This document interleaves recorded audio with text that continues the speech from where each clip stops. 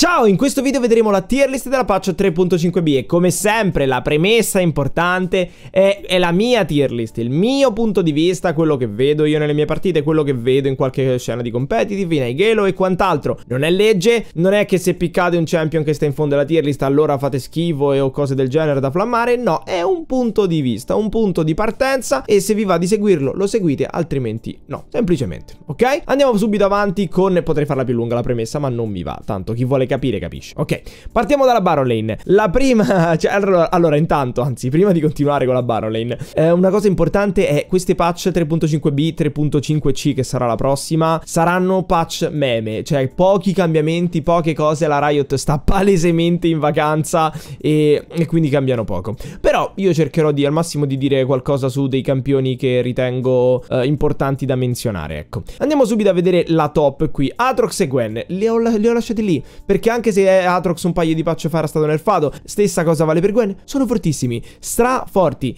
piccati tanto, bannati tantissimo per fortuna, arrivano nel late game, si curano tantissimo entrambi, carriano veramente tanto, belli, piccateli, giocateli quando sono open e vincete game. Poi andando avanti sempre qui in TRS+, menziono Jax e Fiora, Splitter, prendono torri super facilmente, veramente forti anche nei duelli, Jax ovviamente un po' di meno in early rispetto a Fiora che già se la cava molto bene, specialmente grazie ai punti vitali, tanta roba. Wukong forte, sicura, teamfight, yes. Renekton super easy, imparate subito a giocarlo, usate bene lo stun con la furia, fortissimo. Poi andiamo a vedere qui in TRS+, c'è sempre 𝐒𝐂𝐈𝐌𝐄𝐒 come skill champion, molto forte nelle mani giuste, lo so, non è una cosa che mi piace dire, oh se lo usi bene, grazie, se lo usi bene non è una delle mie frasi preferite perché qua si va a intendere che se voi giocate ad esempio Gwen contro Warwick, ok, o roba del genere, uno dice ah vabbè allora Gwen deve vincere per forza perché è il in tier più alto. Non necessariamente, perché magari il Warwick player è più forte, però se vediamo tutti questi discorsi finiamo sempre per non avere una lista. Invece diciamo che quei due player sono allo stesso livello e allora un campione diventa più forte di un altro, senza considerare che poi ci sono anche diciamo momenti di counter o roba del genere. Quindi 𝐒𝐂𝐈𝐈, campione skill molto forte, una ottima alternativa a P che fa sempre comodo e consigliata in generale in questo meta, proprio sia mid che top. Poi andiamo a vedere Riven e Garen, entrambi salgono in TRS+, perché li hanno buffati, o meglio Riven ha il buff nerf, insomma la just, però un po' più piccata, un po' più vista, e sempre skill champion, è molto interessante, buon movimento, chita tanto, baita le persone con lo scudo, tanta roba. Garen, campione, io continuo a dirlo, è un campione super facile da usare, quantomeno ad apprendere le basi, poi si imparano sempre più cose andando avanti, ma così diventa veramente più facile riuscire a carriare anche delle partite con un campione che tende a buildare su una build fighter tank, più o meno, insomma, per essere più veloci possibili nella spiegazione, ma allo stesso tempo fa dei danni assurdi, il silence è tanta roba e l'execute della Suprema è veramente utile. Prima di andare avanti, la Yuumi che vedete lì è LILLIA, ovviamente non è veramente Yuumi top, ma ora ci arriviamo. Una menzione qui in TRS va ai tank che vedete sono Sion, Malphite e Shen. I tank come sempre non brillano al 100% in top lane, ma non nel senso che, cioè ci potete fare roba bella, il problema è che non carriano come alcuni champion che vedete su, cioè perché giocare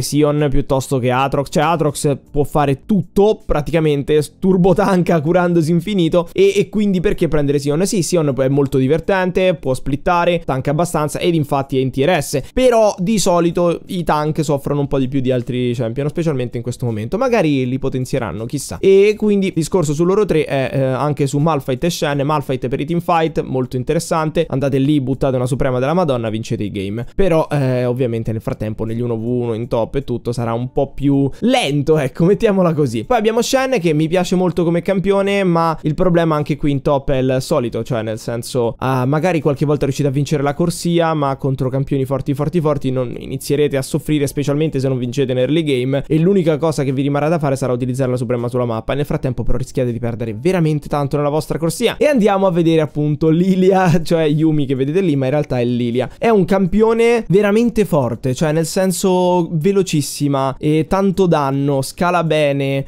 builda oggetti con HP molto forte. In top lo l'ho messa in tentative TRS, nel senso che al momento è un campione veramente veramente forte e quindi l'ho messa in alto. Nonostante questo, in early game è un mago top lane che prende un sacco di pizze e se vi gankano, se vi viene qualcuno lì a menarvi per proprio cattivo tipo Renekton che vi salta in faccia, vi stun eccetera, diventa pericoloso riuscire a farcela, specialmente se il nemico gestisce molto bene la wave e vi fa faticare per arrivare a farmare, diciamo, nei paraggi della sua torretta. A un certo punto iniziate a scalare, avete gli HP per non morire istantaneamente e riuscite a utilizzare la passiva, quindi con la movement speed e tutto, per iniziare a chitare, sopravvivere e non farvi gankare. Se arrivate a quel punto della partita diventa estremamente forte, ma ne ho viste fin troppo poche in top per sbilanciarmi, anzi già in TRS forse mi potrei essere sbilanciato un po', magari è da tier A più al massimo insomma, al posto di Yone che invece vediamo lì in cima là più da un po' in realtà. Altro cambiamento tentative è Pantheon, che ho fatto salire in S con la stellina perché è stato buffato, ma solamente perché quando un campione viene buffato la gente fa oddio l'hanno buffato, tocca piccarlo tutti, e quindi si vede diciamo un pick rate aumentato e roba del genere. Il buff è molto carino e ci sta un sacco, se poi consideriamo che magari uno lo vuole provare a giocare anche con sudden impact che gli dà altra penetrazione, più la penetrazione potenziata, più magari una build lethality, può essere molto divertente e shottare tantissimo in early. Il problema è riuscire a essere in grado di sfruttare il vantaggio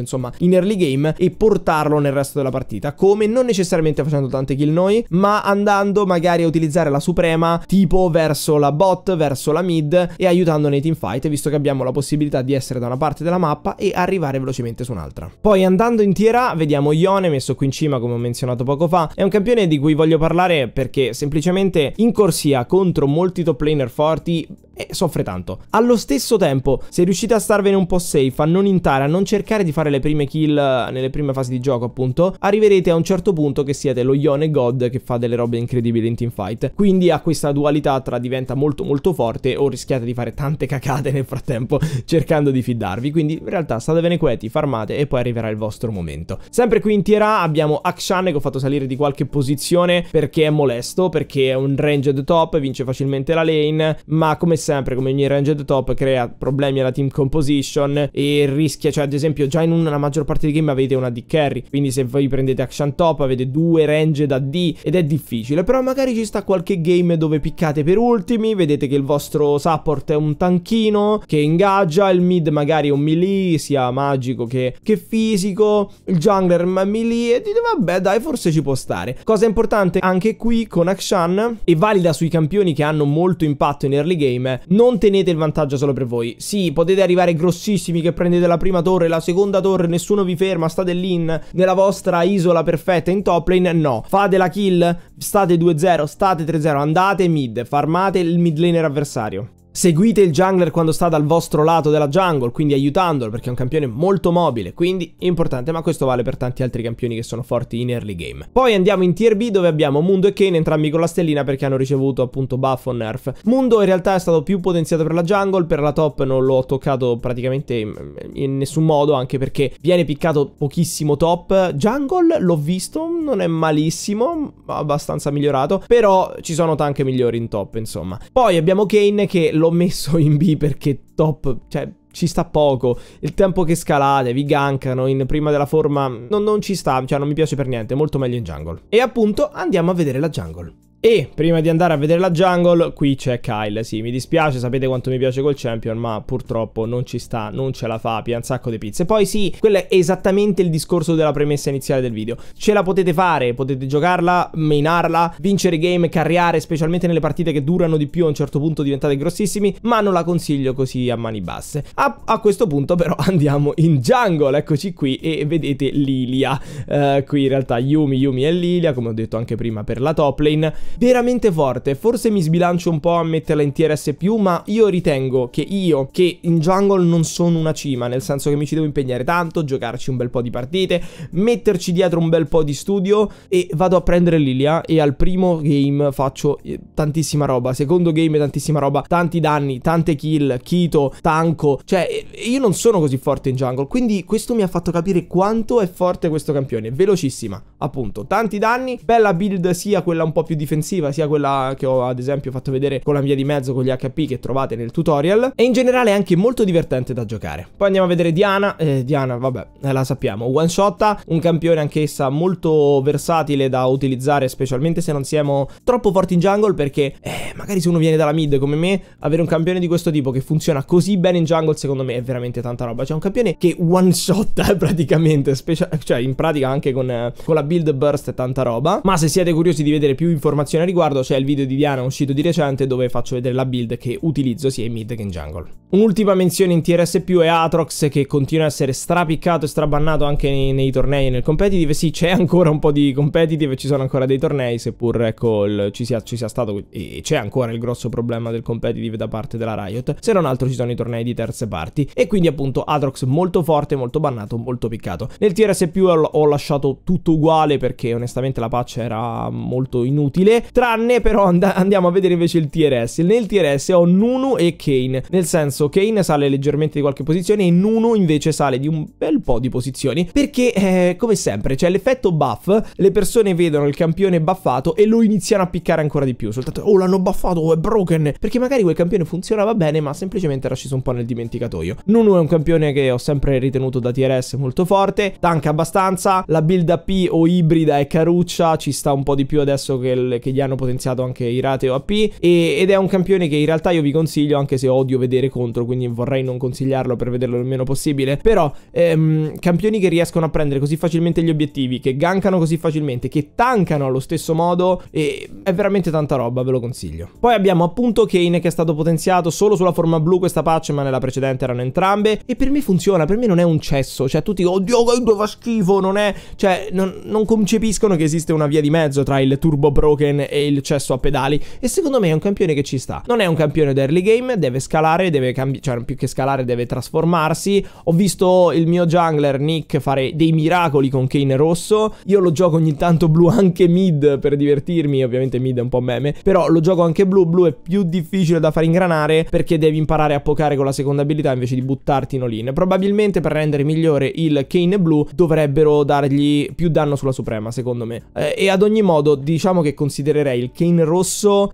Tier S alla cima con l'S+, ma in realtà è quei problemi in early game che non lo fanno salire in S+, e Kayn blu in fondo alla S in Tier A+, perché è molto divertente, fa tanto danno, ma la suprema ha bisogno di un buff. Poi andiamo a vedere Riven, che come abbiamo detto prima ha ricevuto questo piccolo adjust, ma c'è stato anche il buff al sudden impact, la runa quella che dà la penetrazione, e che ovviamente Riven sfrutta tantissimo e quindi prende qualche posizione. Sempre in Tier S abbiamo Pantheon, che sale in Tier S dalla Tier A perché è stato buffato, quindi la gente si ricorda che esiste, quindi la gente lo picca, ma vale lo stesso discorso della top lane. Fortissimo in early, in late perde un po', quindi prima di arrivare al momento in cui perde, chiaro, se siete 15-0 non arriva il perde un po' perché siete talmente tanto avanti che spaccate tutti, però in un game normale dove prendete quelle 2-3 kill e avete un po' di vantaggio, usatelo sempre per aiutare i vostri compagni. Poi abbiamo Warwick, che scende in A perché comunque piccato un po' di meno, è un champion da entry level, quando uno cerca di imparare la jungle, farma facilmente, sicura e tutto, però soffre un po', specialmente i grossi CC, e non riesce a curarsi abbastanza nei teamfight, il danno è un po' troppo single target, e sta così. Diciamo che la risposta giusta per Warwick è meh. Qui vediamo anche Fizz in cima, che ero indeciso se far salire in Tier S, perché comunque è una AP forte, però allo stesso tempo se dovessi prendere un assassino AP in jungle consiglierei tutte le volte Evelyn, che con lo stealth è veramente tanta roba. Poi abbiamo Graves, che è salito di qualche posizione nonostante la patch precedente abbia ricevuto un nerf, perché ci sta un sacco con la build ovviamente da critico, e tra l'altro ve la farò vedere a breve in un video che arriverà, che sarà su dei campioni sottovalutati, e tra cui ci sarà appunto anche Graves, e che quindi con la build critico, anche con il face rush molto divertente, che non so perché lì c'è il Conqueror, perché si bugga tantissimo sto sito, ma con il face rush molto divertente ho deciso di far salire un po'. Poi abbiamo Rengar, che ho fatto salire di un qualche posizione perché hanno buffato, in realtà non questa patch ma quella precedente, ma a volte le cose vanno un po' a rilento, e gli hanno buffato la cura con la seconda, e mi è capitato di vederlo di recente e si curava veramente tanto. Cioè dei fight dove ok, lo ammazziamo, è un assassin, ma facciamo così, voliamo in, si cura tantissimo e ci shotta. Chiaro, è il solito assassin, può essere counterato dalle varie zone, bisogna dalle cose, dai CC, dai tank, dalla gente che lo ferma, i support che hanno appunto tipo Nautilus, Trash e così via. Però di solito i game con Rengar hanno questa tendenza ad avere il Rengar 15-0 che ti one shot da un momento all'altro. Allo stesso tempo, se si cerca un playstyle di questo tipo, continuo a consigliare Evelynn, che invece è molto più forte. Infine, gli ultimi due che voglio menzionare sono Jax e Gwen, che funzionano molto meglio in top, piccateli in top e non in jungle. Sì, sono due campioni che partono un po' più lenti, che non fanno gank particolarmente forti, però poi diventa come se fossero dei top laner, cioè se farmano abbastanza in jungle, poi splittano e fanno tutte le cose come se fossero dei top laner, diventano dei top laner con lo smite e quindi a un certo punto iniziano a funzionare estremamente bene. Però il concetto del jungler è la pulizia in early e gli eventuali gank, counter gank e presenza sulla mappa, che non riescono a dare in maniera eccessiva in early game. Detto questo, però, andiamo a vedere la mid. Qui l'unico che è stato buffato o nerfato in Tier S+, è Kassadin, che in questo caso è stato buffato leggermente, ma come al solito è il buffino meme che dice «Ehi, sono qui, continuate a piccarmi!» ed è molto forte come campione, cioè va a scalare tantissimo, sì, al problema dell'early game, quindi dipende, le vostre partite durano più di 18 minuti, piccate Kassadin perché ci arrivate e diventate tanto forti. Allo stesso modo in early game non dovete suicidarvi a rotella tentando di fare uccisioni, perché è un campione che scala naturalmente, farmate, non rischiate troppo e usate i vostri CC in early game, quindi nei primi fight non buttatevi a capofitto solo perché avete appena preso la suprema, perché non farete danno. Invece che fate? Tirate la sferetta che silenzia, tirate la terza abilità che rallenta e un po' alla volta aiutate i vostri compagni che magari hanno più danno. E visto che qui non ci sono cambiamenti eccessivi, ricordiamo perché alcuni di questi champion sono qui. Diana, one shot, tantissimo danno a build burst super bella, guardate il video di Diana, tanta roba. Vex fa tantissimo danno, diciamo che dovete essere un po' bravi a gestire il fear quando vi buttate nel mezzo per non morire come dei fagiani, come faccio io ogni tanto per divertirmi durante le mie dirette. Sì, tra l'altro vado in diretta streaming tutti i giorni dalle 16 alle 20 su wildrift, tranne il venerdì, e ci saranno anche un sacco di regali, skin, giveaway e quant'altro. Tra l'altro arriva la maratona il 22 e 23 dicembre, la maratona di Natale con 10 skin da 990 e una skin leggendaria in regalo, quindi vi invito a passare, tutti i link ai social sempre giù. Continuando andiamo a vedere Akali, super forte in questo meta, oramai sono credo 2-3 mesi che è sempre straforte e strapiccata, molto buona in generale per carriare e utilizzare il danno massivo che arriva dalla suprema, dalla R2 di Akali, che è una cosa che non ha senso, e poi in generale la passiva è molto forte. Poi abbiamo Kassadin che abbiamo già menzionato quanto scala, abbiamo Ari che con la suprema vi permette di essere sia safe per i primi gank e di essere molto forti nei teamfight, specialmente nel momento in cui andiamo a prendere delle cariche aggiuntive di suprema. Se non sapete che cosa sto dicendo, guardate il video di Ari, così si capisce bene come funziona la suprema. Poi abbiamo Yone, scala in maniera oscena, questo campione è fortissimo, one shot alla gente. L'altro giorno ero fiddato con Aatrox, ho detto vabbè ci provo, vado a combattere lo Yone nemico un po' fiddato, aveva un quarto di vita, gli flash in faccia, gli faccio il knock up e poi mi ammazza perché infinito danno, e quindi molto divertente Yone. Poi abbiamo Katarina che come sempre nessuno sa giocarci, cioè nel senso contro, è difficile premere un CC su Katarina, è difficile comprare l'oggettino, sono l'unico che compra in questo gioco l'oggetto, quello che tu lo premi delle scarpe e sbalza via i nemici, sono l'unico a quanto pare. Ad ogni modo non è solamente la suprema il problema di Katarina, perché anche la passiva con quei coltellini fa un danno incredibile, quindi tanta roba. Irelia, un campione che ogni volta la cosa che dico per far capire quanto è forte Irelia, e anche di lei è uscito un video di recente, quanto danno fa anche se missi le abilità, cioè io manco le abilità, non prendo lo stun, non prendo quello, semplicemente la passiva perché l'ho accumulata con gli attacchi base, bam, i nemici scoppiano, easy clap. Poi andiamo su Karma che continuano a dirmi oh Jumpy non dovresti mettere Karma in Tier S+. Ora non ho la clip disponibile di roba che ho fatto l'altro giorno con Karma e ogni tanto mi viene voglia di fare il video di Karma mid solamente per far vedere quanto è broken sto champion. Come on. E poi Jumpy, Karma non è broken. Jumpy, perché metti in Tier S+?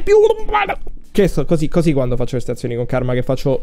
tutto quel danno con un item, con un support. Sì, c'è quell'istanza unica in cui oddio siamo scalati in late e non ha fatto quello che doveva fare, ma è un game su 50, il resto è fortissima, tanto poke, tanto utility, scudi, danno, ciao, Karma è forte, non rompete. Ovviamente sto scherzando, ma continuiamo con Yasuo, campione molto forte, sì, Di solito voi avete lo Yasuo 0-10, però l'avete visto contro. Quando lo vedete contro, ecco, quella è la vera potenza di Yasuo. Tanta roba, tanto critico, non intate in early game perché dovete prendere quei 1 o 2 oggetti almeno per scalare in un momento in cui fate del danno decente, e in generale quando arrivate a 3-4 siete delle cose infermabili, e il windwall è veramente utile. Avere questo scudo che protegge dai proiettili è tanta roba. Poi figuriamoci se avete del knock up in squadra con qualcuno che vi aiuta a combare la suprema. E purtroppo è terminata la vacanza di Orianna, che avevo messo in cima alla S+, con il face rush molto divertente, molto forte, ma sono l'unico a quanto pare che la vede così divertente e forte, quindi l'ho abbassata di nuovo in mezzo alla Tier S. Abbiamo praticamente 0 cambiamenti in Tier S perché non hanno cambiato nulla con questa patch, cioè nel senso i cambiamenti in generale non hanno generato altri cambiamenti, soltanto un po' di pick rate in più di alcuni campioni che hanno visto appunto questo piccolo buff, vedi cassa, di la gente, oh fermi tutti, l'hanno potenziato, però in linea di massima non ci sono cose grossissime. Forse qualche campione che utilizza la runa sudden impact, vedi ad esempio ecco, o magari qualcuno che la mette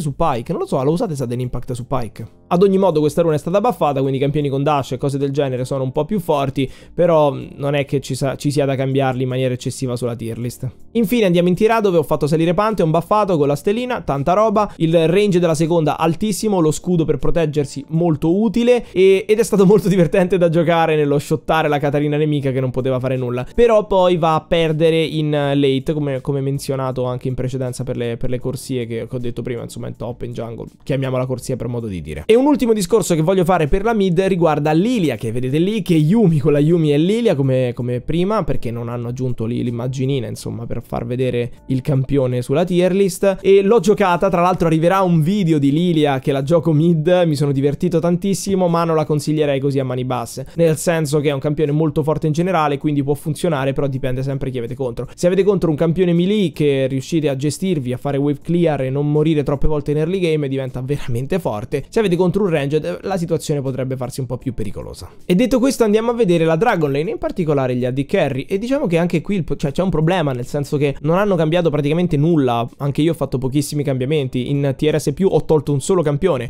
quindi partiamo come prima per la mid, diciamo qualche motivazione sul perché alcuni campioni sono così in alto. Quindi abbiamo Varus molto forte in termini di poke e di danno che può fare già dal momento in cui va a costruire un solo oggetto, esempio la Manamune, e tira la freccia caricata, fa veramente tanto danno. Non solo è flessibile a livello di build, sia P che AD, come avevamo anche già menzionato. Tra l'altro forse è appena uscito, dipende da quando esce questo video tier list, ma dovrebbe essere appena uscito un video di Varus, oppure esce il giorno dopo rispetto alla tier list, quindi in arrivo o appena uscito, guardatelo, tanta roba, super divertente. Poi abbiamo Ezreal, si salva facilmente, fa tanto danno con il poke, dopo 2 oggetti è tanta roba, e lo vedete anche voi insomma nelle vostre ranked. Vero che forse in low elo le persone non lo sanno sfruttare al 100%, ma in high elo è una piaga, è veramente tanta roba. Poi andiamo su Kai'Sa e Vayne, hyper carry molto forti, entrambe scalano tantissimo. Kai'Sa in late ha la possibilità di riposizionarsi con lo scudo in maniera anche aggressiva, un po' più assassinica, e il danno della prima abilità è altissimo. Vayne a un certo punto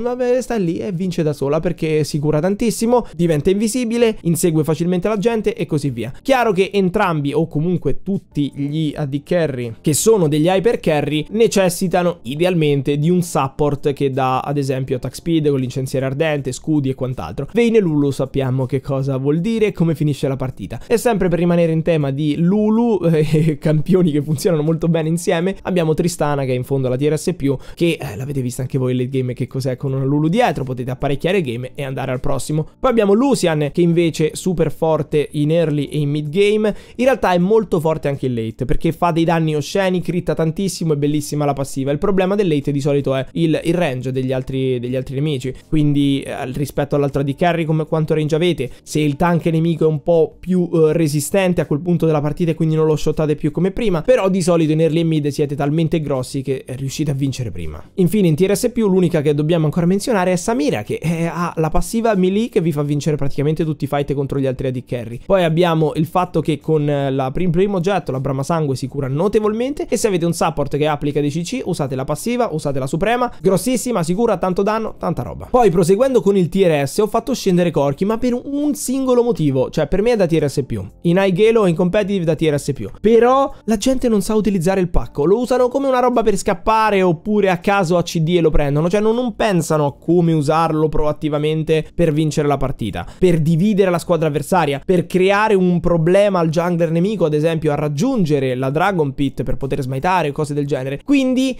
se lo usi in maniera solo difensiva è da tier S, se lo sai usare bene il pacco e la passiva di Corki da tier S+. Poi il resto dei campioni in tier S funzionano molto bene, sono molto solidi, e abbiamo una menzione per quanto riguarda Jhin e Draven, che li considero sempre dei campioni da diciamo OTP, cioè gente che gioca a quelli perché gli piacciono e perché li ritiene forti e così via. È difficile che un player prenda a caso Draven, se già, cioè, a meno che non decide di impararlo, perché sono campioni che necessitano un po' di pratica. Draven perché dovete prendere le asce e dovete capire come snowballare nella partita. Jhin allo stesso modo è un campione un po' particolare, che non ha escape tranne il fatto di dover doggiare manualmente, ma che a me piace veramente tanto. Ci ho fatto anche un video di recente, super divertente. Poi come sempre menzione su Senna, forte, ma cioè forte da tier A insomma, ma solo con il giusto support, qualcuno che farma al posto vostro, e insomma andate a creare queste situazioni positive, ma non la prenderei così a caso in solo queue. Prendo Senna di carry così, se non sapete bene come mettervi d'accordo con il vostro support o l'altro laner, consideratelo come vi pare, chi è il support e chi è l'AD carry. E infine abbiamo Vex, che è stata aggiunta alla tier A come mago. Tra i maghi vediamo tra Lux, Ziggs, Orianna e quant'altro,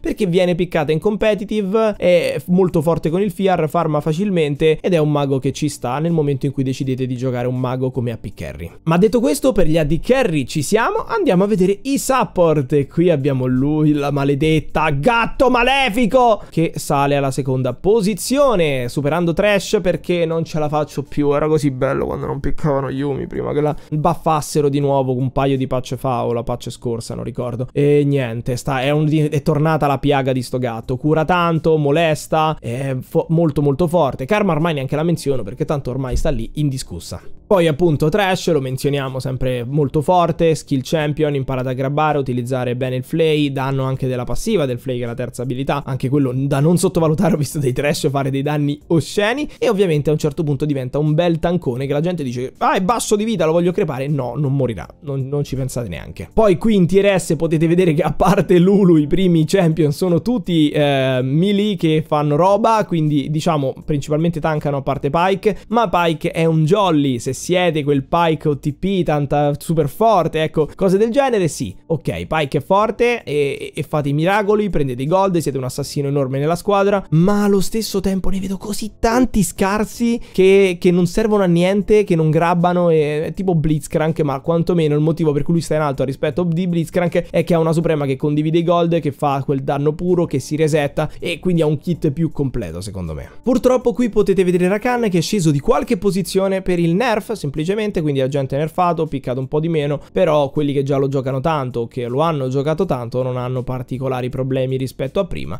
però ovviamente qualche nerf ogni tanto va fatto. Gianna perde qualche posizione, la sua alla honeymoon phase, insomma com'è che si dice? Cioè la fase della luna di miele è terminata, nel senso che era stata piccata un po' di più, ma ora viene piccata un po' di meno. Stessa cosa vale per Galio, che in realtà però ho fatto salire, perché Galio tank in bot è veramente forte. Ero tentato di metterlo accanto agli altri tank qui sopra, però aspetto un attimo e vedo se effettivamente viene piccato oppure no. E onestamente non voglio cambiare in maniera eccessiva la tier list solamente per dire ho fatto tutti questi cambiamenti, quando effettivamente non ci sono, quando i cambiamenti sono pochissimi, e quando sapete che riguardo alla bot lane, cioè specialmente i support, come la penso